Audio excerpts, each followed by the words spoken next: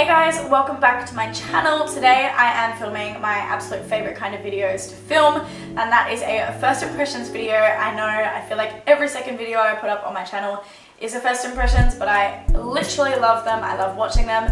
I love trying new makeup. I love buying new makeup. So I did buy quite a lot of this. Some of it I was given as well. It's about like 70% I was given, 30% I bought. But yeah, I've been dying to try this stuff out. It's been sitting in my room for a little while now. So yeah, I'm pretty happy with everything turned out. This is kind of the look we came up with. But like literally, there is so much to try. It's insane. Yeah, I really loved how everything turned out. So without further ado, let's jump straight into it. Okay, there's actually so much stuff in front of me, it's a little bit ridiculous, but I am going to start with moisturizer. So I'm grabbing the Uni Active Calm Firming Facial Moisturizer. So this says, renew skin with long-lasting hydration in a feather-light cream that quickly melts into the skin, active Edelweiss plant stem cell technology, and Burity oil help reveal firmer, smoother skin. It's got heaps of really nice ingredients to help soften fine lines, and a natural aroma to help diminish stress. So that's great.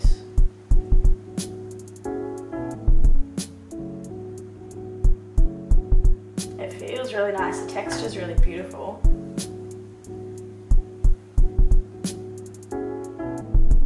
Oh my gosh, this feels amazing.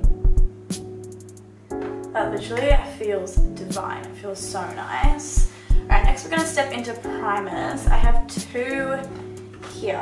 Well, this one's not really a primer, but I can use it as a primer. This is the Becca Shimmering Skin Perfector Liquid. This is the shade Prosecco Pop though. So obviously I've tried this formula before, but not this colour. So I might leave that one and go on to the MAC Strobe Cream, which I've never tried before.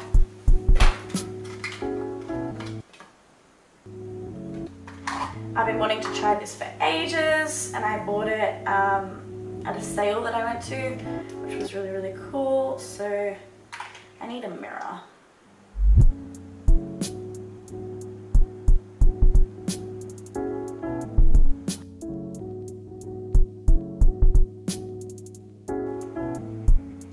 That actually feels super hydrating, which is not what I expected from that at all.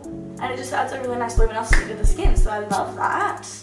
Alright, for foundation, I'm going to try the Lancome Tint Adult Ultra Wear. I don't think this colour is going to be anywhere near correct, so let's just give it a go. I have the shade 048. I do have a tan on, which I got this colour to match my tan, but we'll just see.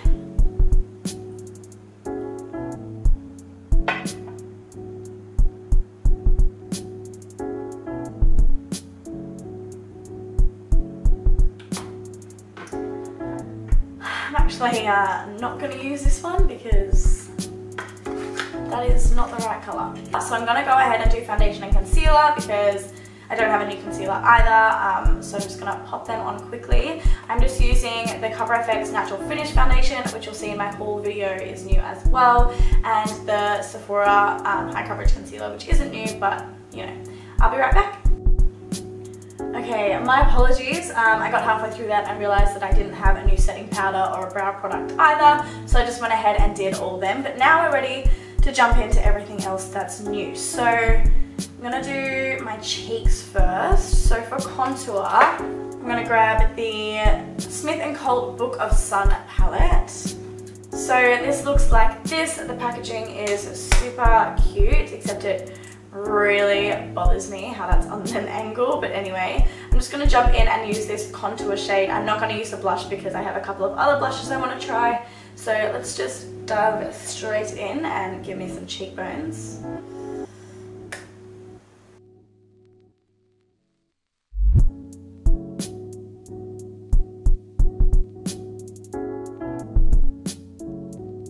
That's actually a really nice colour. I really like how that looks. It's not muddy. It's the perfect kind of combination between cool and warm, and actually gives the illusion that I have some cheekbones, so I really like that.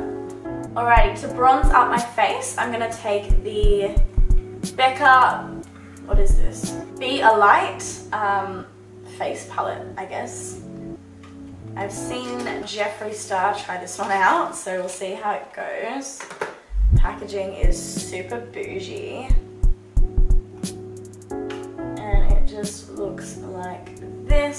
So I'm gonna take, I don't really know.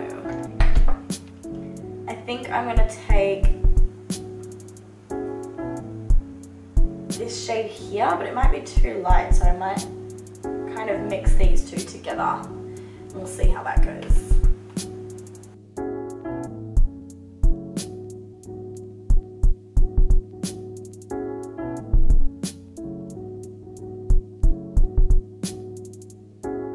Okay, so I like the formula of this one, but I think this shade's a little bit too orange. I'm just going to read the box to let me know what the colours are meant to be used for. So this one is meant to be used all over the face to brighten and boost radiance. This one's obviously a blush. This one, it says contour used to sculpt and define features. I think it's a little bit too orange to use for contour. It is quite a nice bronzer, but it's, yeah, probably a little bit too warm for me. And then it says that this last one is a blur powder used all over the face to blur imperfections and even the complexion. So I think what I'm going to do is just on my fluffy brush, I'm going to take this one and kind of just pop it everywhere and see how that goes. Alrighty, well I don't really think that did anything either, but that's okay. I might give that one away. Alrighty, for blush, I am going to take the MAC Just Powder Blush in the shade Burnt Pepper. This colour is to die for, and I can probably only wear it when I've got tan on, but that's okay.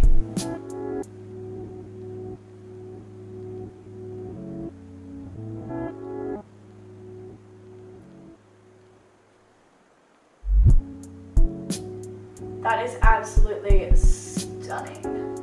It looks quite intense on camera, but I promise you in person it looks literally beautiful. I'm obsessed with that. I'm actually going to come back to the Becca Shimmering Skin Perfector liquid, and we're going to do a quick little liquid highlight moment. So I'm just going to pop some on the back of my hand, just like that. And then just grabbing my beauty blender. I'm sorry if the lighting keeps changing, it is literally about to pour. That's okay. Just grabbing my beauty blender, dabbing it in, and I'm just going to pop that on the high points of my cheeks. Down the bridge of my nose. And pretty much just everywhere. Okay, now for highlight.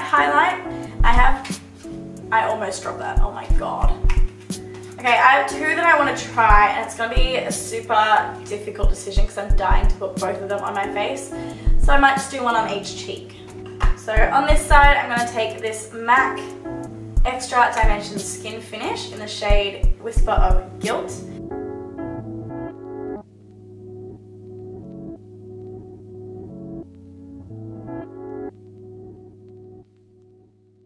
That is beautiful. It's not chunky.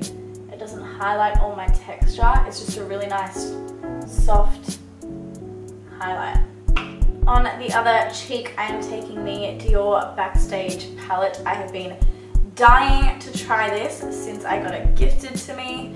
Obviously, these are blush and bronzer. I will use them another day, but I already had others that I wanted to try. So I'm just going to try this gold highlight up here. This just looks like the most beautiful wet highlight.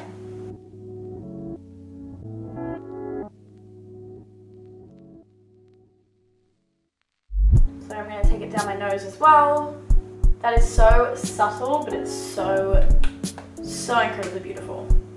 Alrighty, now that we have most of the base products on, we're going to jump right into the eyes. So for my eyes, I'm taking the Mecca Beauty Queen palette. I bought this a while ago and I've been dying to jump into it. So I'm sure you guys have seen this all over the internet, but it looks like this. all really beautiful marbled shades. You can use this for blush and highlight as well, I believe. I'm just going to go in with a little bit of this bronzer as a transition shade because there isn't really one in the palette.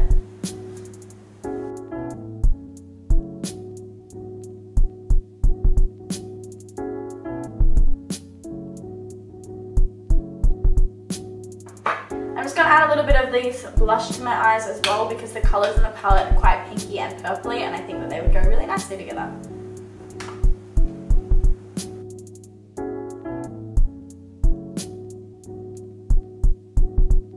Let me do some swatches for you, shall I? So I'm going to swatch this middle row here and we'll just see what they look like. So this is what that middle row of colours look like. They're all just beautiful, metallic, pearly. I'm obsessed with that orange shade. Okay, so I'm going to jump in and give this colour a go, and I might use a little bit of the orange as well.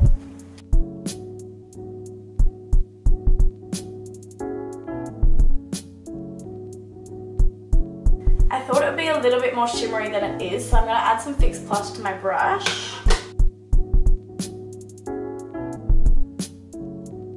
That looks a lot better.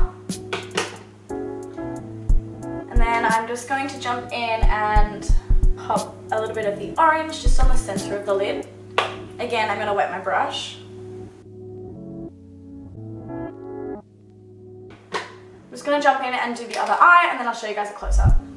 Okay, so at the moment this is what the eyes are looking like. I thought those colours were going to be a little bit more pigmented, to be honest. But they're still really, really pretty, just like a nice everyday kind of eye.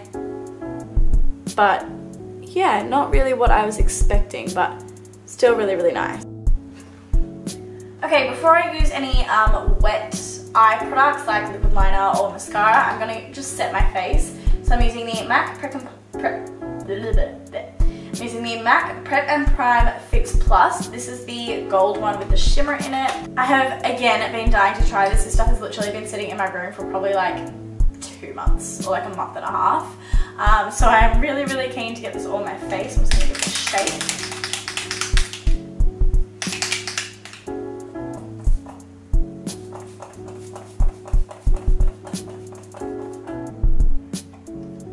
God, I love the smell of Fix Plus. Alrighty, I'm going to do 2 kinds of eyeliner. So I'm going to do my lash line with the new Fenty Fly Liner in the shade Cause I'm Black. This is just a felt tip eyeliner. I love the packaging. It's like a triangle kind of shape. I don't know if you can see that, but I'm just going to use this. I'm not going to do a wing because I don't want to mess my face up, because so far we're looking pretty damn good. So I'm just going to do it across my upper lash line.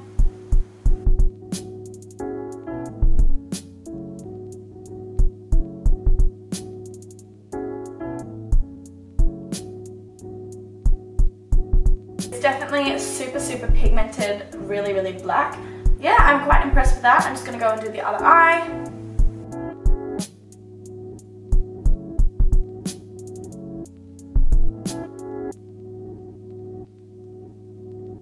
But I have also bought the Anastasia waterproof gel liner, so I'm going to use this in my waterline and see how it holds for the rest of the day, because that is my main concern with gel eyeliners, because they never stay in my waterline. So we're going to see how this holds. So I'm just using a little liner brush and applying this to my waterline.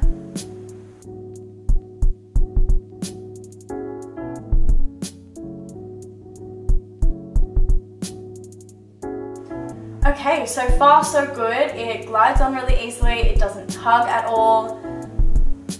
I'm not allergic to it, which is awesome because I am to a lot of gel liners. But we'll see throughout the day if that stays in place or not. I don't have a new mascara, so I'm just going to go and use my Tarte Lights Camera Lashes, and I'll be back in a second. My lashes are literally a mess right now. I got a lash lift a couple of weeks ago and now they're starting to grow out, so they're going every which way, which is really hard, but that's okay. For falsies today, I'm so excited for this. I've never heard of this brand before. This is called Artemis Lashes. Oh my gosh, there's so much packaging. And they look like this. They're in the style Jaw Dropper and they look really pretty. I don't know if I want to put them on and waste them. I mean, obviously I can wear them again, but let's give them a go.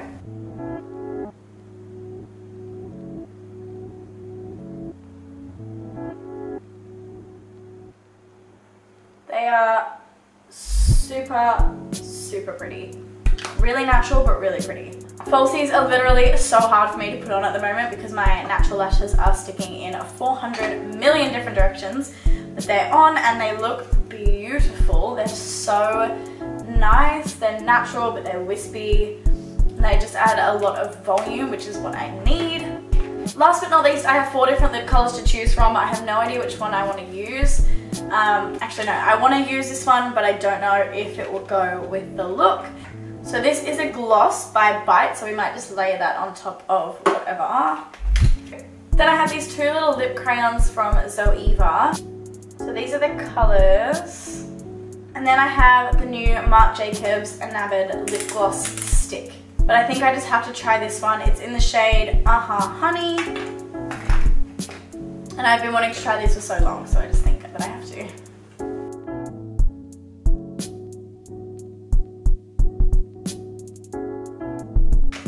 Okay, so the formula of that is beautiful. It feels really trippy because it's literally a gloss, but it's in the stick.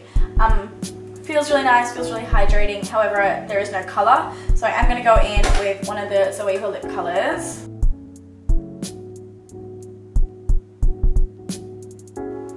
Okay, these all must be glosses because that is not very pigmented either. It's kind of just like a Your Lips But Better kind of gloss, so it's really nice, but just not what I was expecting. So there we have it, guys. That is the end of the video. Let me have a quick recap of everything. So to start off with, loved the moisturizer and the primer. They felt really, really beautiful, really hydrating on the skin. I love the texture of that moisturizer. I'll be using that a lot, and it is firming, so I'll let you guys know if it actually does get rid of the fine lines on my forehead or anything like that. The Lancome foundation, that color was just a big old no, so I didn't even get to try the formula. But yeah. For contour, I really, really liked that Smith & Co. contour. It looks really, really beautiful. Perfect kind of neutrally color. The bronzer is kind of faded now, I guess, from that Becca palette. It was a little bit too orange, but now it's kind of gone, so I don't really know. The blush from MAC is to die for, absolutely stunning. The Becca Shimmering Skin Perfector I loved, of course. Both the highlights. At the moment, I'm actually kind of leaning more towards this MAC highlight. It just is a little bit more blinding, but the Dior one would be really, really nice for something that's a little bit more natural as well. The eyes, that palette is not what I was expecting. I mean, it's pretty, but I'm not sure. Yeah, I'm a bit let down, to be honest. But anyway, the Fenty liner, so far so good. It's not bleeding at all, which I've heard a lot of people say about it. But obviously I'll have to try it again with a wing, but I didn't want to ruin the look. The lashes, I'm obsessed with. They're beautiful. The Anastasia liner, so far so good, but we'll just see. My eyes kind of eat away at liner, so we'll just see how that goes. And the lips, again, really, really nice. Not very pigmented, but overall, I think we've had a pretty good first impressions video. So if you guys really liked this video, make sure you give it a thumbs up and subscribe to my channel as well if you haven't already. But otherwise, I will see you guys in my next video. Thank you so much for watching. Have a great week. Bye.